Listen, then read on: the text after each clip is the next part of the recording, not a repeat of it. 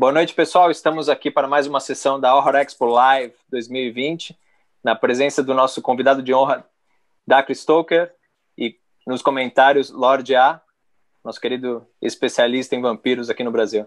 Good night, Dacre. This is really an honor to receive you here with us in this event. It's my honor to be here at the Horror Expo again. I've always felt a good kindred spirit with my fans and friends in Brazil. So great to be here. Good luck with running a wonderful event. I'm happy to be a part of it. Thank you. For us, it's really, really special to have you here, and we are big fans of your work with Dracula. It's amazing. I have another favorite Dracula, the Undead. I hope this becomes a movie very, very soon. Do you want to get the questions for Dacre? Oh, yeah, I have some questions for my noble friend, Professor Dacre Stoker. Good evening, Professor. How are you? Andreas, I'm very well, thank you. Happy Halloween to you. And we say in Ireland, sláinte to you. Happy Halloween, my friend. And I have some questions here for you. And let's go. Most of the biographical works on Bram Stoker focus on his as the author of Dracula. For example, those of Barbara Belfort and David Scott, while his later works are sometimes just mentioned. Dracula is fantastic, but The Jewel of Seven Stars and The Letter of the White Worm are magnificent books too. Is there significantly less preparatory material related to these books available for analysis, or is this material just neglected by researchers? Well, Andreas, I've been looking for 15 years into all the places around the world, and the museums, the archives, the different holdings, both public and private. And the short part, and I will elaborate once our translator takes over, is we have not found notes for Jewel of Seven Stars or Lair of the White Worm. We haven't found any of the contracts. We haven't found the typescripts. So it is a mystery still where some of these other things are. So if you'd like to translate, then I will pick up afterwards. No. Don't worry, Dacre. I will put subtitles later. Oh, okay. So I just keep going. It's easier. Yeah, it's easier. Okay. Let me keep going. So, what we know, Andreas, about Jewel of the Seven Stars and Lair of the White Worm and many other books is when Bram Stoker died in 1912, his wife sold a number of his library because when he died, she didn't have very much money. He didn't have any pension from his job at the Lyceum Theater, no inheritance. So she had to sell his library. And some of the things she sold that are now gone were some of these works that were his preparatory notes for Lair of the White Worm, other books as well. But I will say this. Someday somebody will find them and we'll be able to complete the story. Lair of the White Worm was the last thing Bram Stoker ever wrote. And it's, to me, there's a melodrama to this because he had a stroke. His body wasn't functioning very well, but he was trying his best to tell a very straight from the heart Irish tale. And it does deserve mention because it has been popularized and turned into a movie. Jewel of Seven Stars was actually the original inspiration for the movie The Mummy.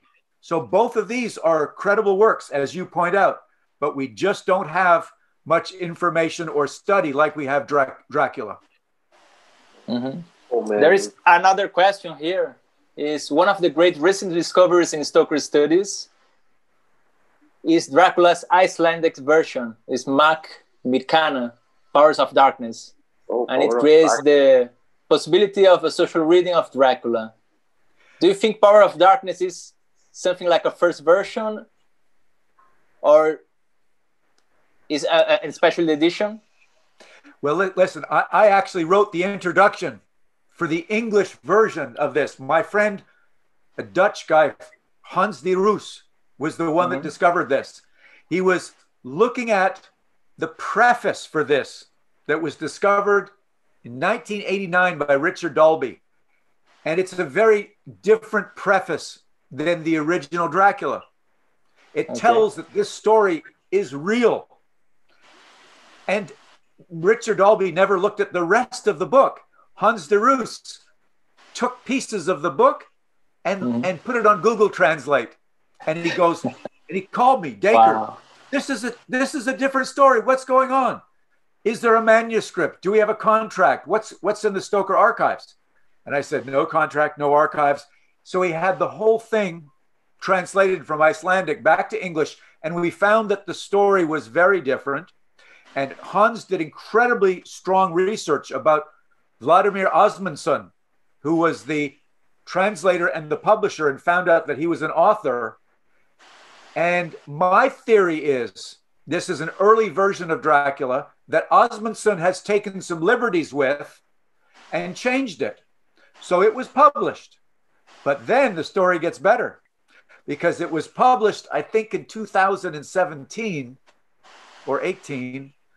And a guy in Sweden, Rickard Berghorn, sent us an email and saying, hey guys, this same story appeared in Sweden a year before it turned up in Iceland, in the newspaper, because it was a rule in Sweden and Iceland and many other countries, America included, that if you're a foreign author, you have to have the book serialized in a newspaper for free before you could publish it in a book. So Berghorn found this story, Matber Kraner, Powers of Darkness, in Sweden. And we hypothesized that the newspapers from Sweden get sent over to Iceland. And Osmundsson found the newspapers, put the same story in the Icelandic newspaper, and then published it in 1901 with some changes, because not all the newspapers made their way to Iceland. They were lost. So the Icelandic version that de Roos turned into English is 3/4 of the story. The Swedish version is being translated now into English and will be out in 2021, the full version. It is more sexual. It is more violent. There is human sacrifice in the bottom of Castle Dracula with half person, half ape-like bodies. And there are corrupt politicians who Dracula has his power over. So that's what we have to look forward to in 2021, is the rest of the story. It's incredible. And I think that Bram Stoker presented this version of his story to his British publisher, and he said, too scary, too sexy, change it. That's why we ended up with the way we have. That's amazing story. That's amazing story, my noble friend. Power of Darkness is like it's like an uncut version. Sometimes I think I love it. I love this idea. Dacre, we have one more question here. Following the previous question, we know Stoker's opinion on Gladstone. At the same time, his political views are not clear explicitly in his work. Could you comment a little, as manager of the Bram Stoker estate, on Bram Stoker's political opinion? Aristocratic villains aren't constant in his work. Yeah, aristocrats are always the best villains. I agree with this. And in Bram Stoker's work, but what he really thought about Gary Stoker, or is more about following the models established by the preceding Gothic novels? Well, you see, you've asked a very deep, probing question, and I've got to give some context. Bram Stoker was a Protestant Irishman who left Ireland, which was predominantly Catholic. And he was a very sensitive man, and he was very aware. And I believe he was concerned about religious conflict. In Ireland, religion and politics go hand in hand as far as conflict goes, okay, for many hundreds of years. He leaves and comes to England, who, as you very well know, has conflict between Ireland and England. But he was a man that had a very important job, and that was to be the theater manager for Henry Irving. And that is, in English, we call it, it is escapism. The last thing in the world he wanted to do was to become a politically identified figure in London and be identified as a renegade or as somebody espousing, even though he believed in Irish home rule, he was in no position to be a political activist, because he was in the position of being a theater manager, which is escapism, which is entertainment, which is non-controversial. So I believe he kept his political feelings out of his literature, out of his life. But he did, as you just said, Andreas, he slowly inserted these into his writing, because you can see, and many people have commented on this as well, that Count Dracula was an aristocrat, and he was sort of pushing down on Jonathan Harker, who is a middle-class working man. Arthur Holmwood is an upwards guy, and he was the money guy. Same with Quincy Morris, American, but he came in with all the money.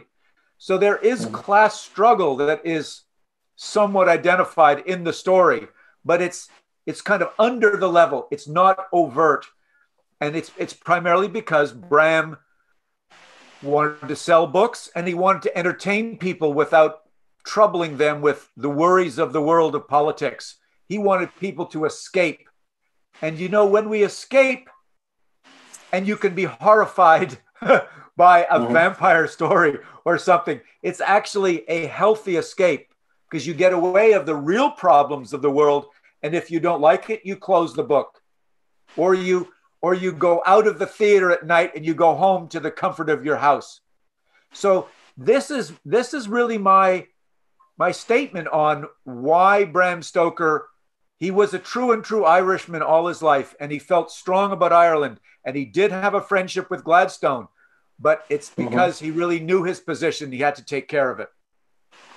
And Dacre, which authors do you think have had more influence in Bram's work? Yes. Listen, Ireland is a country of storytellers. I am convinced Joseph Sheridan Le Fanu was an influence on him. Possibly even the other writer, John Polidori, who wrote The Vampire, and J. Malkin Reimer, who wrote Varney the Vampire. Edgar Allan Poe, Mary Shelley. These are two people that his mother, Bram's mother, actually wrote in a letter to Bram and said, "I'm sure your story is wonderful. It is even more spectacular, more sensational than Shelley's Frankenstein. Edgar Allan Poe is nothing compared to you." So those were the two big, the sort of the gods of horror stories, of Gothic stories that I think it influenced Bram, but he never said this. He never wrote anything that said, I was influenced by this. He never actually wrote an autobiography. So everything I say about Bram is what I get from my research. And I am somewhat skeptical about some of the biographers who I think do a little too much speculation without evidence. Of course.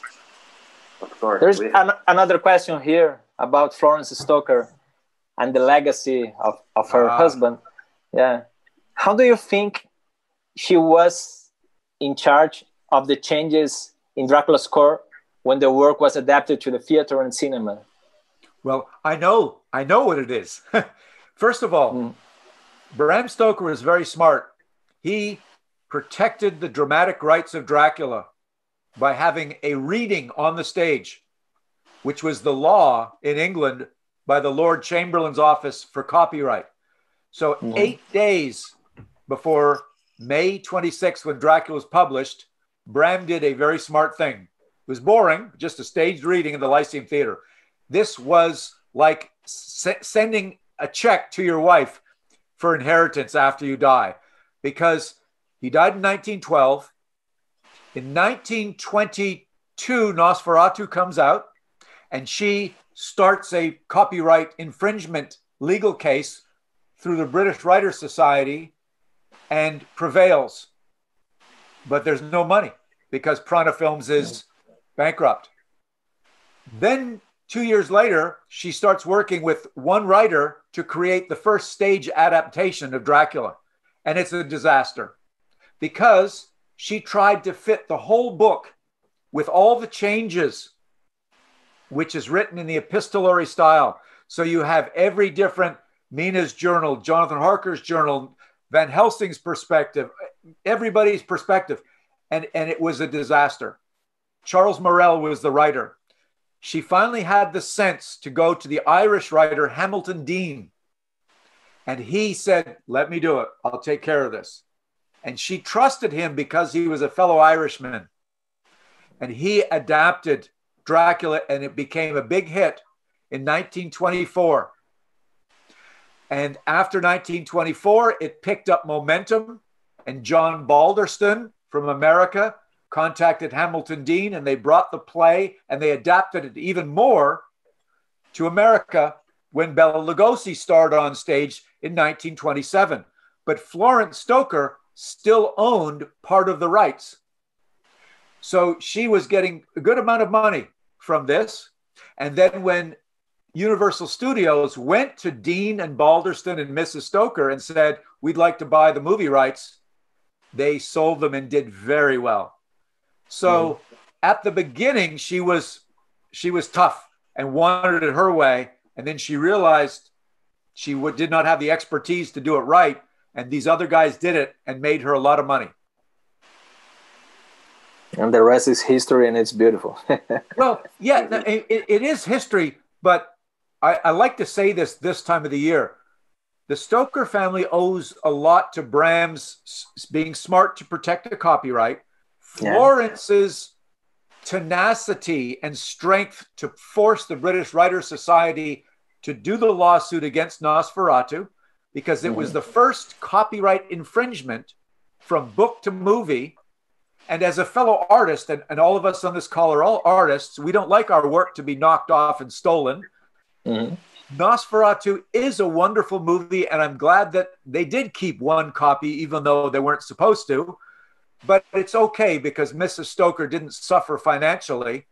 But the precedent was set legally to have a copyright infringement challenge in court between the author's family and the maker of the film. Now they have to do the rights properly. So it's a good, happy story. And the Lugosi family, who I'm now a lot in touch with, even though it was a very different Dracula, it wasn't the same appearance of Bram Stoker's Dracula. He was not an attractive man like Bela was. Bela needed to be a changed Dracula to represent the handsome man on stage that the British audience were used to seeing, and the same with the American. So it was a transformation that maybe Mrs. Stoker didn't plan herself, but it worked out well in the long run that both of these men, Bela Lugosi and Bram Stoker, owe a lot to each other. They're even greater in their death than they were in their life. There is another interesting question here is, why do you think Bram resorted to the tradition of the Gothic novel? Well, the Gothic had only been started really with the Castle of Otranto, early 1800s, and then Frankenstein.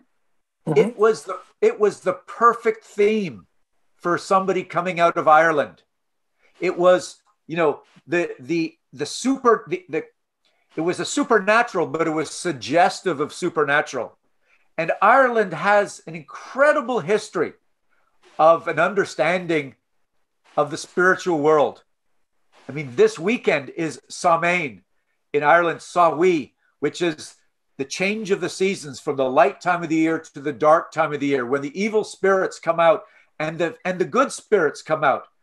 And they would put on costumes to scare away the evil and give candies and treats to welcome the good spirits, have bonfires to welcome. So the spiritual world and the supernatural was a very natural thing for Bram Stoker. He was brought up in this. He was part of his, his being.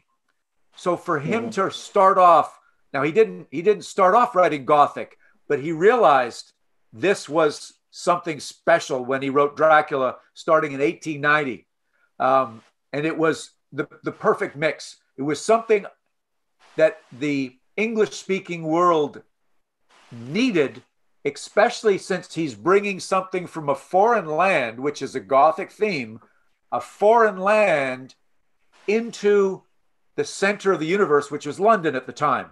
And it was disrupting the Victorian ways, which was very comfortable, no big changes. They didn't like things to change. And yet Bram Stoker brought in this story in real time that pushed upon them something like supernatural. So it was just the perfect mix to have the supernatural shoved into London, England in 1897.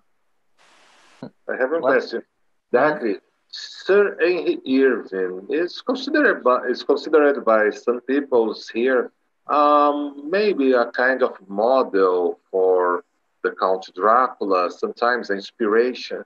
But I read a curious passage on an old book that one night Bram Stoker had a dinner with the husband of a great diva from Paris theater, and when he sees this man, he is a great problem with opium. When Bram Stoker looked at him during the dinner, Bram Stoker had some strange feelings and had right in some place. Oh man, this man is the perfect image for undead, for someone who rises from the dead. He's strange. He's pale. He walks like a haunting. Did you know? But this is the husband of a great diva from the Paris theaters, and Sir Irving. It's called of a magnetic people, of someone who the peoples look at him and be charity. Someone's right. He hypnotized the people and used a long black cape. Is any true on this relates or just speculation from Dracula lovers? Andreas, if Bram Stoker ever left us his autobiography, you and I and Victor wouldn't be asking these questions now. 123 years later, we are still asking questions. And this is what makes this book so incredible, is that this book has had such an impact on literature and popular culture that we have this feeling we want the answers. Now, I have heard versions of this. I have heard so many versions of what inspired Bram Stoker. His son even said, in a bit of a joke, he had a bad dream from eating dressed crab to a biographer.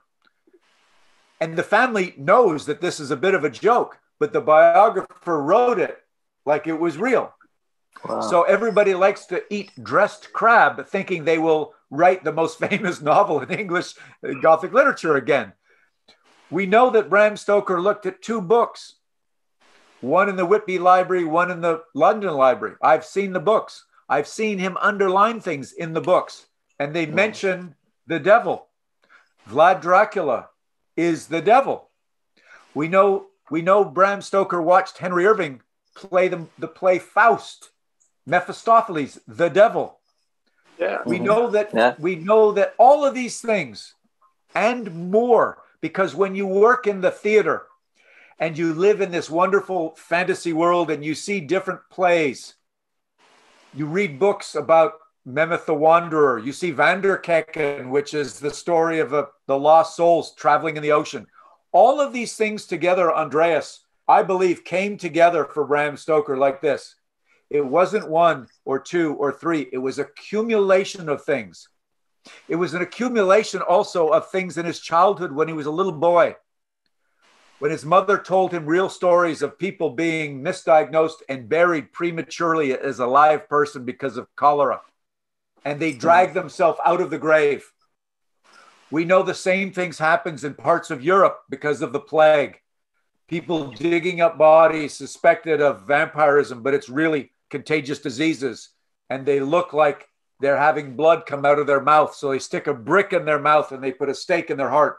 So he understood, and he's mentioned this in one newspaper article. So there is not one model, one exact thing that inspired my great-granduncle to write the story. It's many things. But the most important thing is he understood his audience. He was a theater manager. He knew what would scare the hell out of people. And so he understood Gothic literature. He understood London culture. But his research was pointing at a devil. And even if you look at Dracula in two places, as a bit of an Irishman's joke, the address that Count Dracula writes for the boxes of dirt to go to his house, it's the house of Count de Ville, Count Devil. So that's the cumulative effect. Is he's a little bit funny with it, but it's everything together.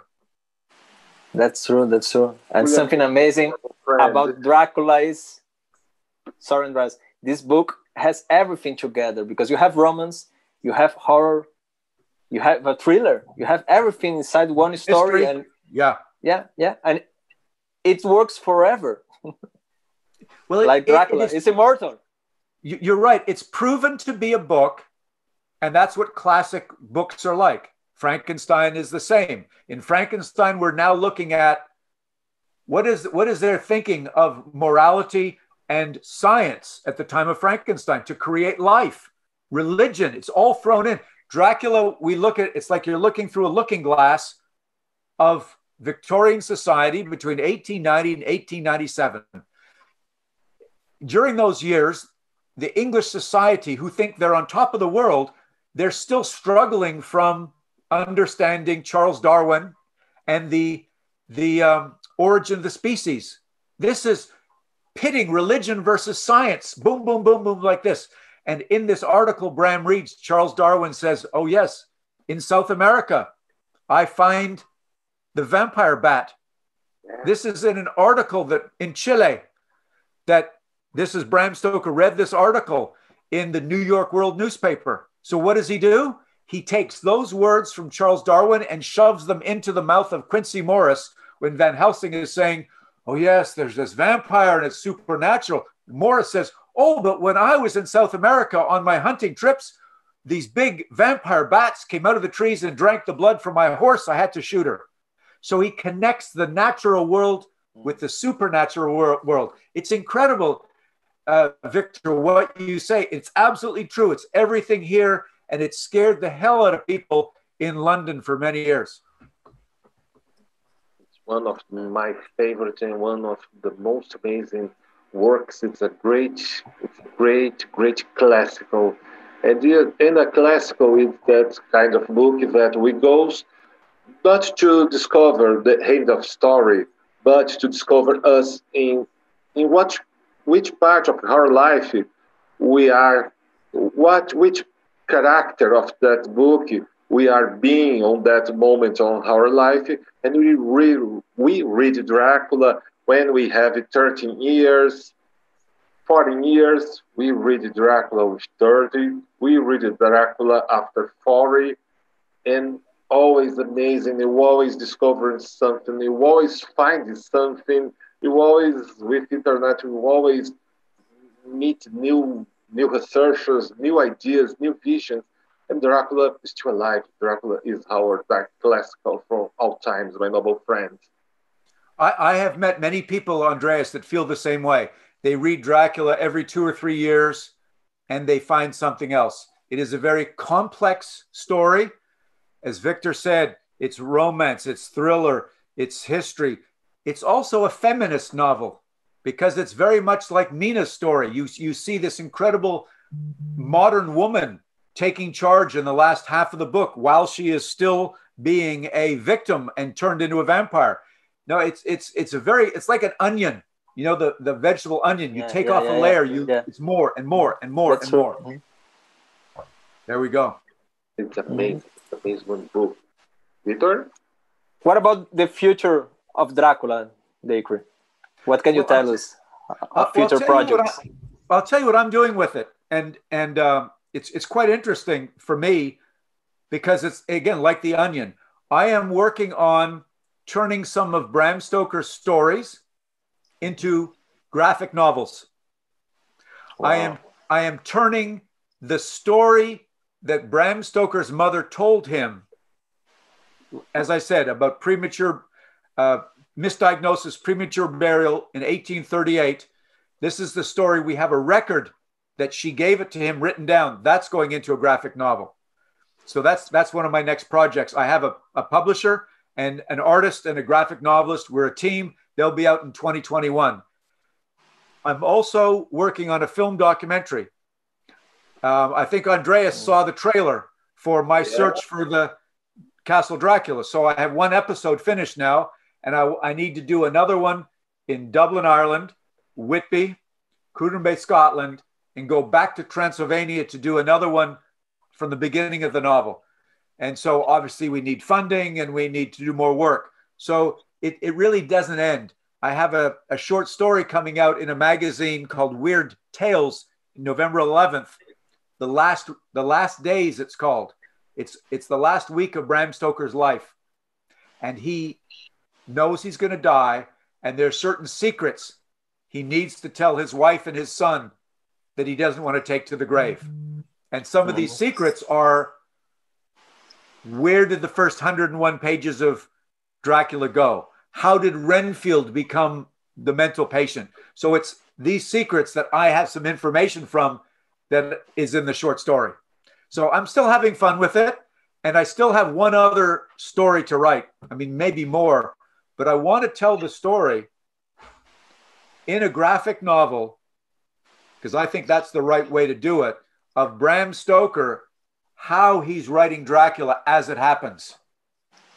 Wow. You know, what's going on in his head as a boy? What's he envisioning? What trauma? How that turns into the story. Because I've seen some wonderful movies, and I would love it to become a movie. J.R. Tolkien, there's a good movie about how he, in his life, got the ideas to write Lord of the Rings. Alfred Hitchcock, how he wrote the story Psycho. And I think that's been an inspiration to me, because as much fun as I have writing books, I know going to a larger audience, it's usually something like a series or streaming that gets out to the greater world. So those are the next projects in my world anyway. Okay, my friend, this will be amazing. It will be amazing. I'm fascinated for this new project, my noble friend. Whoa, man, it's something that, now I'm speaking as fun. Man, this will be great. This will be amazing. All right. Listen, besides, once this pandemic is over, resuming my trips to take people to see this incredible country of Romania. It's too nice. We got to go, but we got to get rid of all this craziness first. So you guys take care, and look, thank you so much for your interest in me. And as you know, I have a lot of interest in you. So good luck with the rest of your festival. Thank you, Dacre. It was an honor to receive you here with us. It was really special. Okay. Thank you. Safe Halloween to you guys. Okay. Happy Halloween, my noble friend. Okay. Thank you. Yep. Good night.